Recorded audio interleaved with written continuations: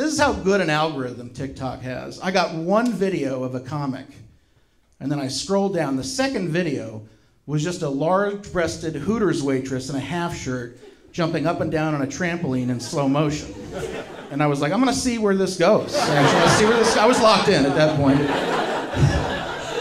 The next, 8 videos were just the same thing with increasingly large-breasted women. Honestly, they know me, They know me so... They know me, I have an Apple Watch. This thing's been listening to my heartbeat for 5 years.